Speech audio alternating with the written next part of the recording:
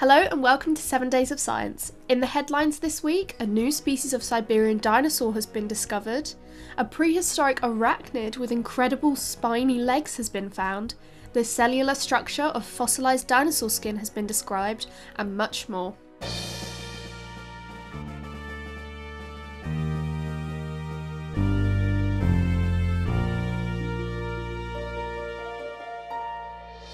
Starting off the news this week, a study has come to the conclusion that Yersinia pestis can be transmitted from one human to another via lice bites. Yersinia pestis is the bacteria that causes the plague, a disease that has famously caused some of the worst plagues in history, including the plague of Justinian and the Black Death. It has usually been believed that the plague was spread largely by fleas that were in turn carried by rats. This has been questioned a few times before, with some claiming that the plague has spread too quickly during events like the Black Death to be just the work of rats and fleas. It is rather difficult to say for sure though, as a lack of comprehensive records on the exact spread and casualty toll of pandemics from so long ago mean we can't get an accurate measurement of exactly how deadly these were. However, this new study has proved that lice could spread the disease as well, giving us a new insight into how the plague may have spread hundreds of years ago. This isn't a completely new idea though, and had previously been discounted because it was believed that lice were too inefficient at transferring the disease to have any major effect in its spreading. This study has discovered that some body lice can develop an infection of Yersinia pestis on the Polowski glands. What these glands do specifically, we're not entirely sure, but it is believed that they probably help in salivary lubrication of some of the parts of the lice's mouth. If these Polowski glands do get infected, then the study found that the lice transmit the disease far more effectively than previously had been observed, and therefore could indeed be responsible for higher rates of transmission in historical outbreaks of the plague. A very interesting study that once again utilises the science of today to try and help us explain some of the mysteries of our own past. In other news, we're sticking with the past as we head back to the ancient Neolithic settlement of Çatalhöyük in modern-day Turkey, a place we actually talked about a few weeks ago when some of the oldest bread ever was discovered there. It was lucky that we didn't mention the estimates for the population of the town, as a study this week, published in the Journal of Anthropological Archaeology, has re-evaluated the amount of people they believe to have been living there at its peak. The population estimates have usually been in the thousands, sometimes being as large as 10,000. But this recent study calls this a significant overestimate and instead puts the population between 600 and 800 people during an average year, between 6,700 and 6,500 BC. The study used the latest models of the distribution of the residential buildings of the settlement and argued that previous estimates have assumed a greater population density than would be likely. This new research argues that residential buildings were not fully inhabited at the time, and indeed that around 30% of the buildings in the settlement usually didn't have anyone living in them. This isn't just an interesting look at one particular town. This new population estimate challenges the hypothesis that very high growth forced rapid migration and an acceleration of the Neolithic way of living, as these ideas were more quickly spread throughout the land. It seems that this study is part of a wider growing scholarship that has suggested that the transition from Neolithic farming villages to larger proto-cities took much longer than previously thought. It will be interesting to see how future studies react and whether this will become the prevailing idea or not. Up next, the plight of Bella, the beluga whale, has been highlighted in the news this week. Sadly, Bella has been in a tank on her own for the past 5 years. She lives in Seoul, in the shopping centre beneath the Lot World Tower, which is owned by one of South Korea's largest conglomerates. She was captured in 2013 at the age of 2 from the Arctic Ocean off the coast of Russia, along with 2 male beluga whales. The male Bello died in 2016 at the age of 5, and the other, Belly, died in 2019 at the age of 12. In the wild, their lifespan is 35 to 50 years of age. After Belly died, Lottie pledged to release Bella, but so far that has not happened. The delay was, in part due to COVID, but there is now no such excuse.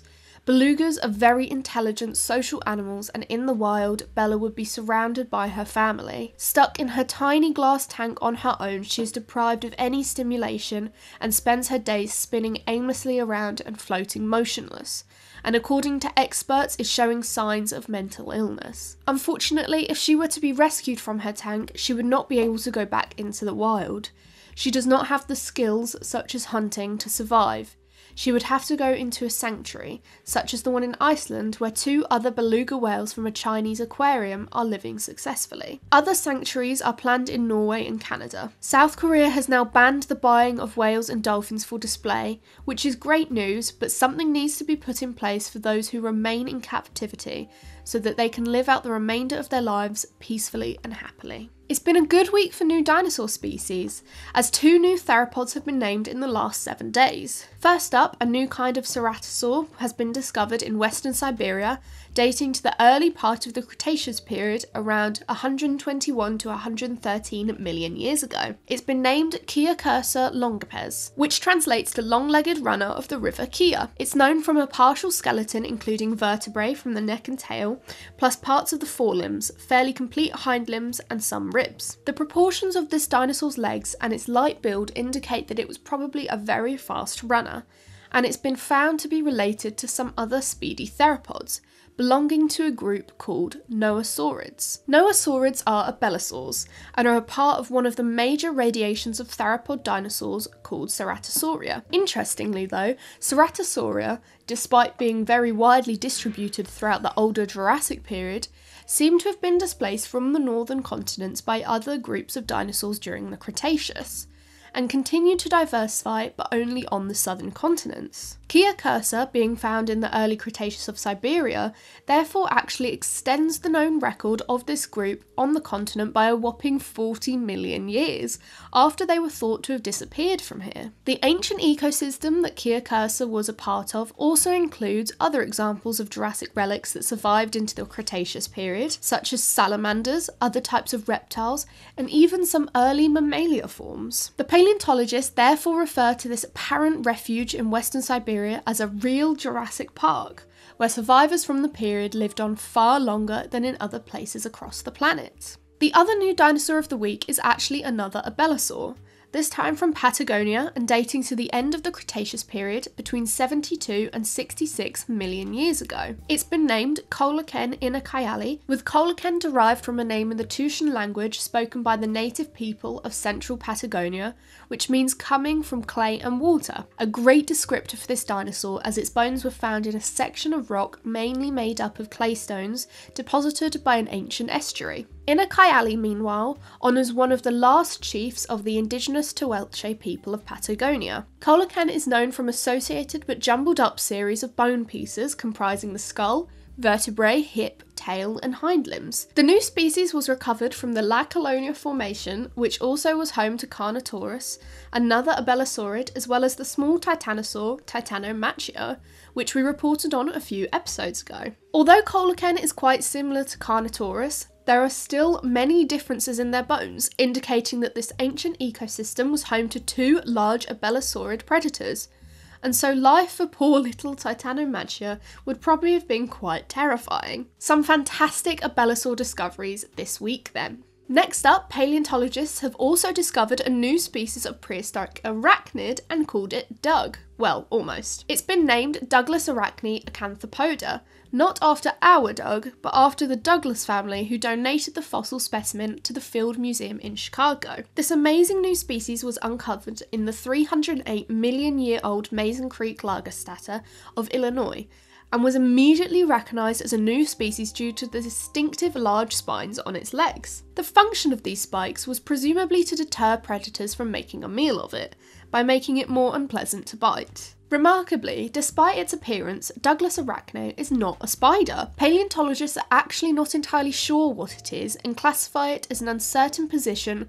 within a massive arachnid grouping that also includes all spiders, whip scorpions and various extinct lineages. Douglassarachne therefore adds to the known diversity of arachnids that lived during the Carboniferous period, which were incredibly varied in their anatomies and include lots of body plans not seen today, as a lot of these prehistoric arachnid lineages were wiped out by the Carboniferous rainforest collapse and the later Great Dying Mass Extinction event. Hopefully more fossils of this amazing creature will help us to understand just what exactly Doug is. I still don't know. Is he cardboard? Is he human?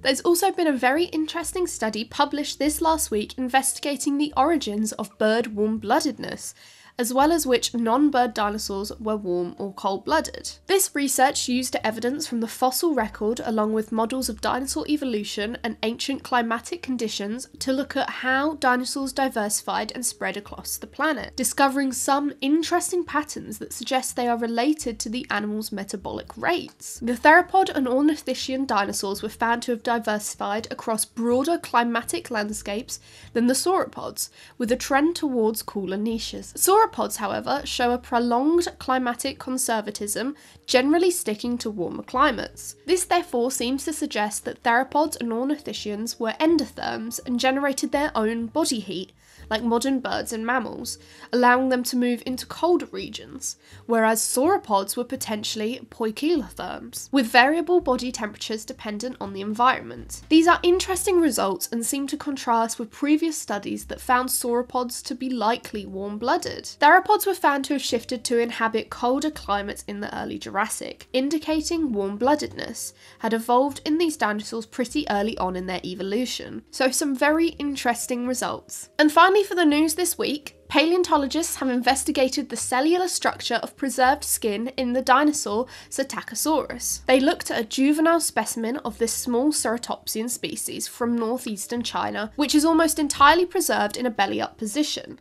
Although at first glance it seems like no soft tissues are preserved, under UV light, patches of mineralised tissues can be seen on the torso and along the limbs. The structure of these skin patches was found to be consistent with the original scales having been rich in corneous beta proteins instead of alpha keratins, like what we see in the feathered skin of birds. Additionally, the distribution of the pigment-bearing melanosomes is consistent with melanin-based coloration in living crocodilians. Taken together, the study says that this indicates a partitioning of skin development in the dinosaur, with a reptile-type condition in these scaly parts of the body, but a more avian-like condition along its tail where bristle-like filaments grew. Another interesting find was the observation that the outer layers of the scales along the underside of the body were thinner compared to modern quadrupedal reptiles, as the bipedal Psittacosaurus wouldn't have needed the extra thickness for protection as it was off the ground. So lots of fascinating discoveries from this analysis of an absolutely amazing dinosaur fossil. Well, that's it for the news this week. I hope you enjoyed learning about everything that's happened in these last 7 days of science. Also, be sure to go follow our TikTok and Instagram accounts if you like, for more paleontological news updates and short form videos about various extinct animals. Thank you for watching, and we'll see you next time.